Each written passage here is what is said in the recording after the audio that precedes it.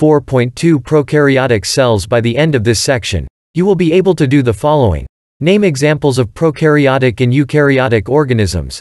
Compare and contrast prokaryotic and eukaryotic cells. Describe the relative sizes of different cells. Explain why cells must be small. Cells fall into one of two broad categories, prokaryotic and eukaryotic. We classify only the predominantly single-celled organisms, bacteria and archaea, as prokaryotes. Pro equals before, kary equals nucleus. Animal cells, plants, fungi, and protists are all eukaryotes. EU equals true. Components of prokaryotic cells. All cells share four common components. 1. A plasma membrane, an outer covering that separates the cell's interior from its surrounding environment. 2. Cytoplasm, consisting of a jelly-like cytosol within the cell in which there are other cellular components. 3. DNA, the cell's genetic material. And 4. Ribosomes, which synthesize proteins. However, prokaryotes differ from eukaryotic cells in several ways. A prokaryote is a simple, mostly single-celled, unicellular organism that lacks a nucleus, or any other membrane-bound. 98 Chapter 4. Cell structure access for free at openstax.org. Organelle. We will shortly come to see that this is significantly different in eukaryotes. Prokaryotic DNA is in the cell's central part, the nucleoid, figure 4.5. Figure 4.5. This figure shows the generalized structure of a prokaryotic cell. All prokaryotes have chromosomal DNA localized in a nucleoid, ribosomes, a cell membrane, and a cell wall. The other structures shown are present in some, but not all, bacteria. Most prokaryotes have a peptidoglycan cell wall and many have a polysaccharide capsule, figure 4.5. The cell wall acts as an extra layer of protection, helps the cell maintain its shape, and prevents dehydration. The capsule enables the cell to attach to surfaces in its environment. Some prokaryotes have flagella, pili, or fimbriae. Flagella are used for locomotion. Pili exchange genetic material during conjugation, the process by which one bacterium transfers genetic material to another through direct contact. Bacteria use fimbriae to attach to a host cell. Career connection. Microbiologist. The most effective action anyone can take to prevent the spread of contagious illnesses is to wash his or her hands. Why? Because microbes, organisms so tiny that they can only be seen with microscopes, are ubiquitous. They live on doorknobs, money, your hands, and many other surfaces. If someone sneezes into his hand and touches a doorknob, and afterwards you touch that same doorknob, the microbes from the sneezer's mucus are now on your hands. If you touch your hands to your mouth, nose, or eyes, those microbes can enter your body and could make you sick.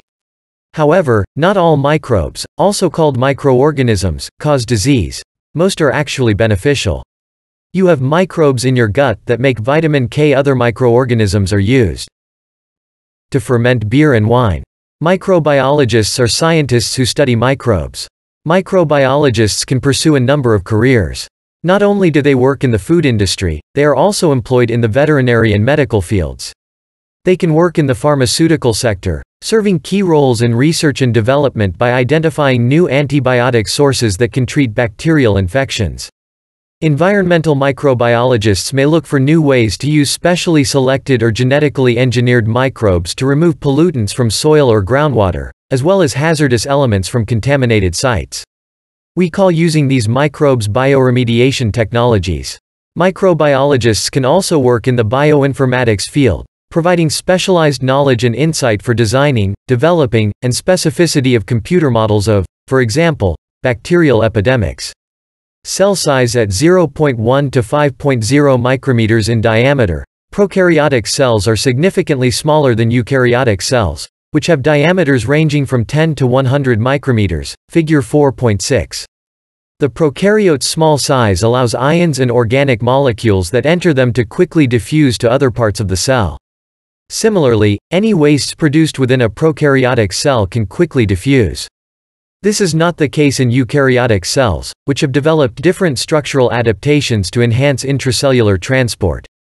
4.2. Prokaryotic cells. 99 Figure 4.6. This figure shows relative sizes of microbes on a logarithmic scale. Recall that each unit of increase in a logarithmic scale represents a 10-fold increase in the quantity measured. Small size, in general, is necessary for all cells, whether prokaryotic or eukaryotic. Let's examine why that is so. First, we'll consider the area and volume of a typical cell. Not all cells are spherical in shape, but most tend to approximate a sphere. You may remember from your high school geometry course that the formula for the surface area of a sphere is 4 pi r2, while the formula for its volume is 4 pi r3/3. Thus, as the radius of a cell increases, its surface area increases as the square of its radius, but its volume increases as the cube of its radius, much more rapidly. Therefore, as a cell increases in size, its surface area to volume ratio decreases. This same principle would apply if the cell had a cube shape, figure 4.7. If the cell grows too large, the plasma membrane will not have sufficient surface area to support the rate of diffusion required for the increased volume. In other words, as a cell grows, it becomes less efficient. One way to become more efficient is to divide.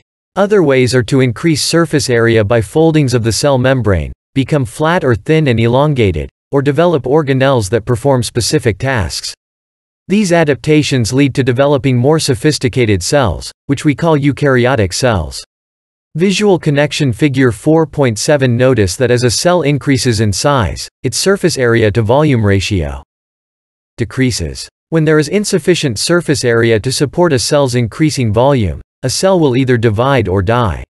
The cell on the left has a volume of 1 cubic millimeter and a surface area of 6 square millimeters, with a surface area to volume ratio of 6:1.